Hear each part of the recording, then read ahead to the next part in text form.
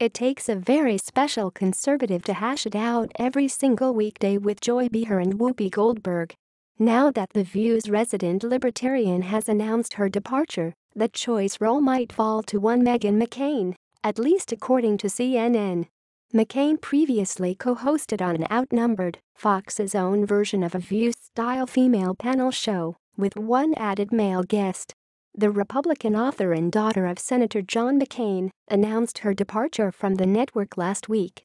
McCain would be taking the place of Jedidiah Bila on The View, as Bila's last day on the ABC daytime talk show was Monday.